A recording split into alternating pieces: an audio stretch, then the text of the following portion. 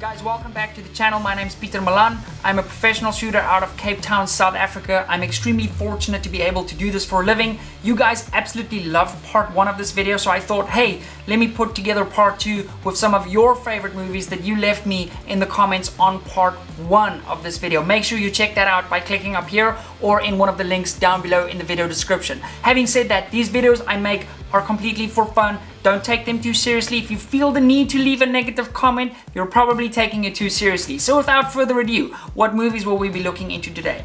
Gemini Man, Hurt Locker, Jack Reacher, The Accountant, Enemy at the Gates, and obviously Saving Private Ryan. So without further ado, let's roll the intro. Make sure you do subscribe while that plays, and I'll see you guys on the other side.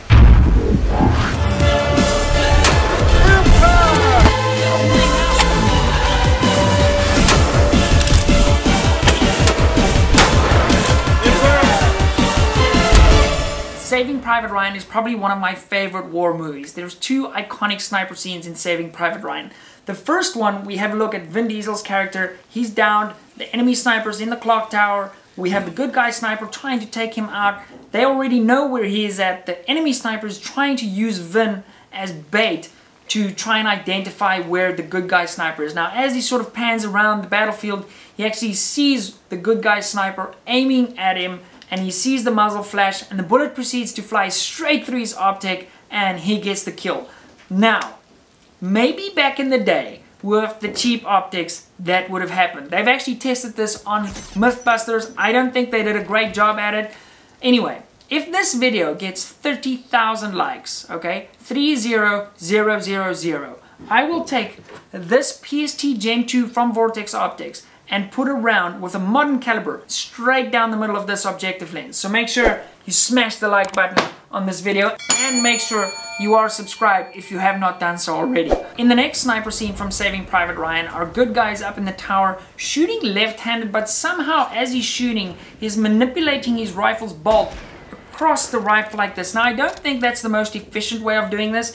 Those rifles back in the day were pretty light, so you could just man up a little bit, let go of your support hand, and manipulate that bolt to chamber the next round and put rounds down range. Now, I see him hitting people, and there's a whole bunch of smoke coming out of them. I've thankfully never had to shoot a person, but I don't think that smoke comes out of them once you do shoot them. I've harvested a lot of animals, and I can tell you what, they don't smoke once you shoot them.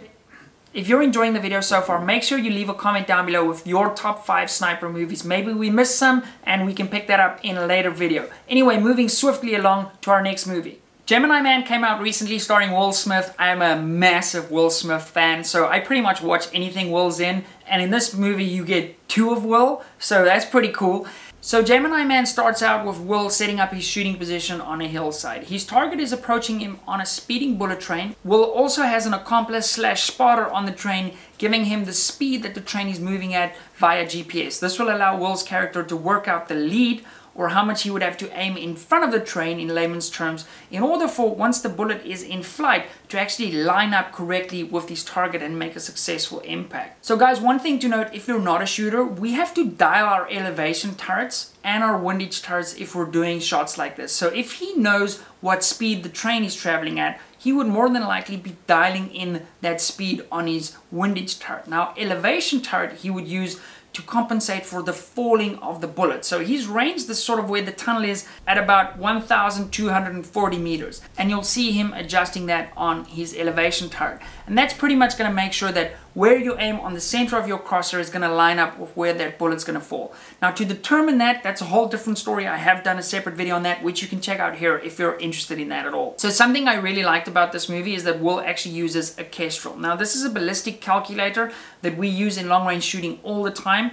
It accounts for wind, it accounts for drop. Something to note, maybe they just didn't show this correctly, is that when you use this device for measuring wind, you want to be pointing it into the wind so it gives you the correct direction of wind, because the direction of the wind has a big influence on how it's going to affect the bullet downrange. So maybe they just didn't show us that correctly. Judging from how the vegetation is moving behind him, he definitely doesn't point his Kestrel into the right direction to get a correct wind call. One thing I like to do as a long range shooter is to always make sure that my rifle is as solid as possible. So I would never, like he does in this case, rest my rifle on top of my shooting mat with the bipod. I would put that bipod into the grass, make sure it's firm, and that my position behind that rifle is rock solid, that you couldn't potentially experience any jump or a potential shift in zero because of how your rifle is standing on a mat.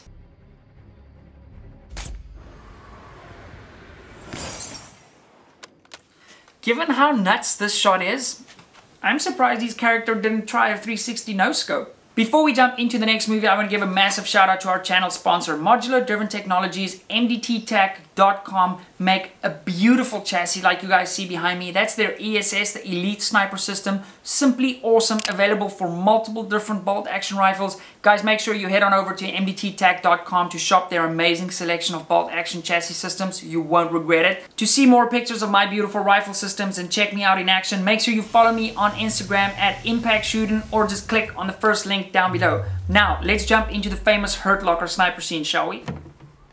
Well, no one's counting. Right? This job never finishes.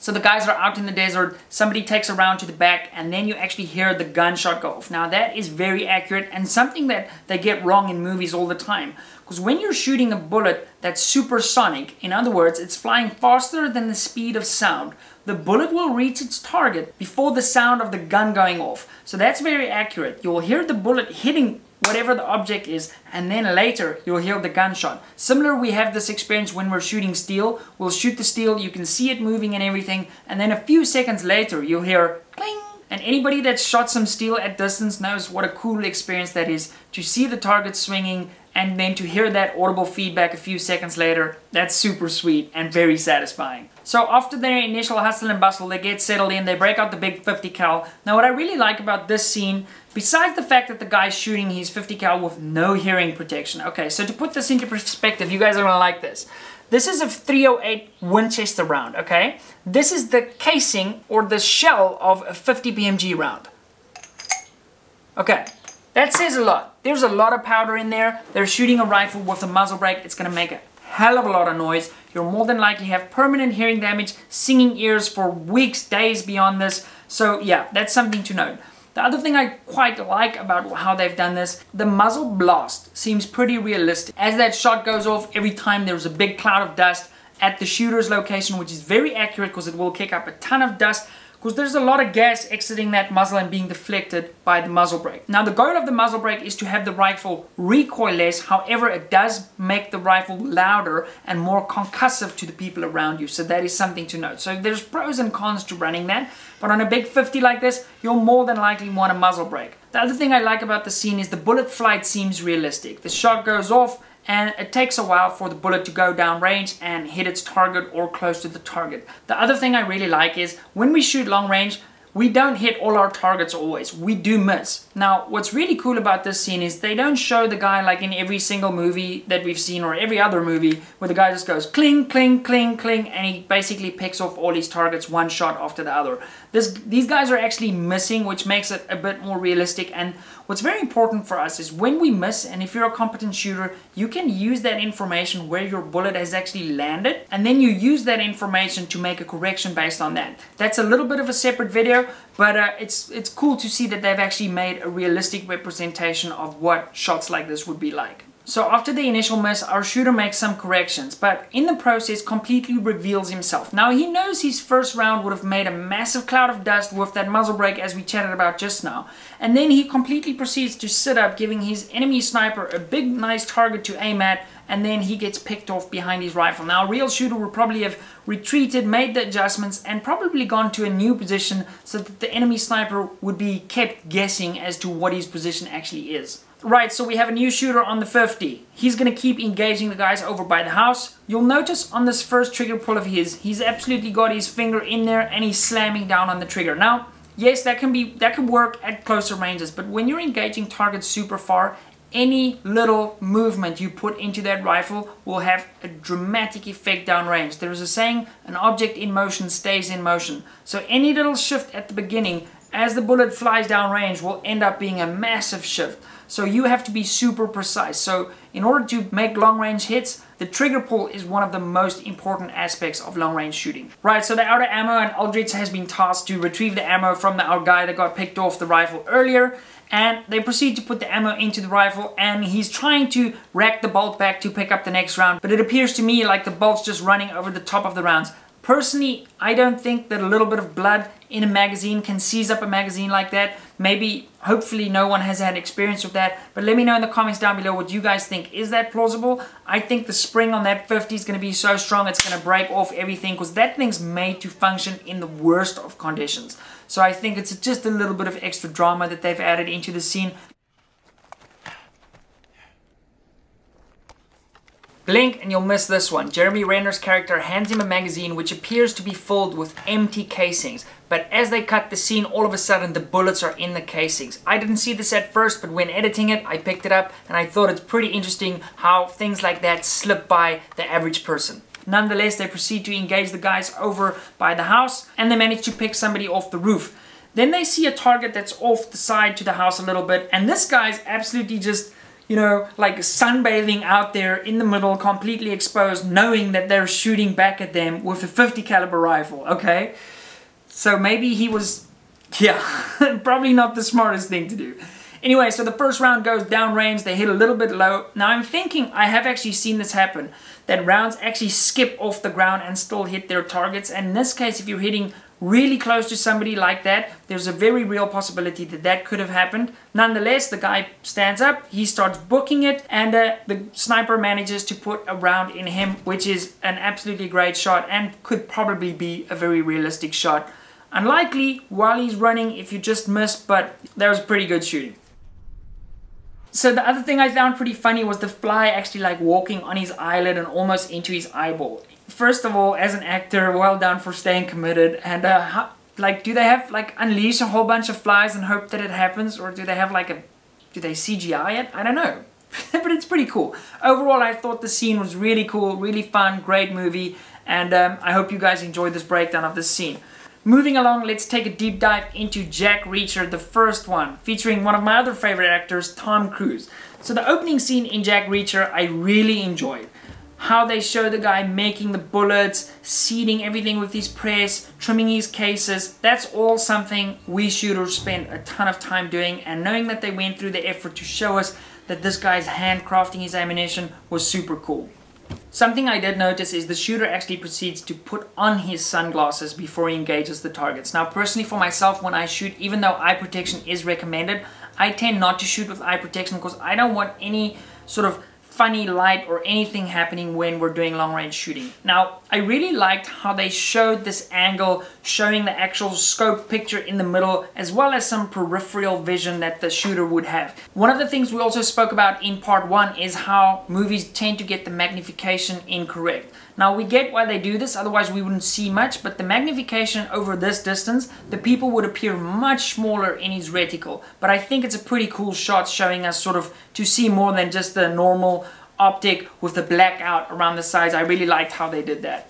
So in this scene, the character is shooting civilians, so I don't want to actually comment on the shooting itself. I want to comment on how the rifle recoils. As you guys know, when we analyzed American Sniper, those rifles recoiled completely wrong, whereas in this scene, the recoil seems pretty realistic actually. So later in the movie, Tom's character goes out to a shooting range and he gets challenged to shoot groups at 700 yards.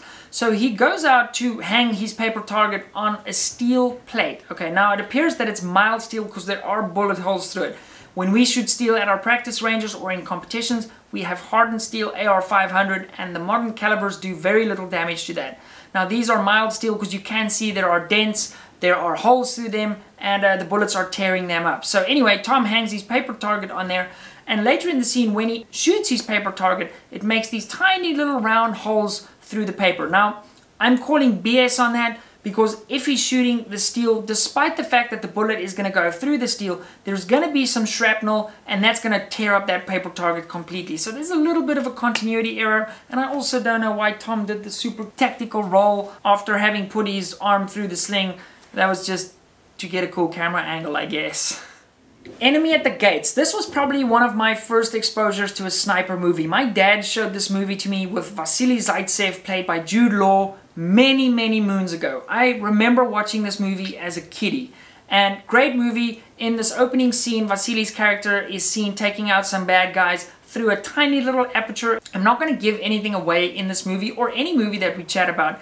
You'll notice as he lines up for the shot how much movement there actually is in his rifle system when he manages to hit a clutch headshot through a tiny little aperture that he timed to a landing of a bomb to sort of mask the gunshot going off. Super, super cool scene in this movie, and a super cool movie overall. I'm not going to say too much more about Enemy at the Gates, but this next scene is pretty funny, and I don't think they intended it to be. So in this next scene, Vasily and his partner have to make it back to their base. However, to do that, they need to jump over this gap. So his partner decides to go first, and as he does that, unknowing to them, the enemy sniper have already lined them up, and he manages to shoot a clutch shot once again in the temple of our good guy. Now, as that happens, our good guy, keep in mind, he's already in motion, jumped across this gap, facing straight towards him. The bullet hits him in his temple. He proceeds to do a 90-degree turn and open his eyes and does what looks to me like a Will Ferrell impression. He looks just like Will Ferrell in this clip, but that obviously won't happen. I mean, if he gets shot, if it already had enough momentum to actually clear the gap,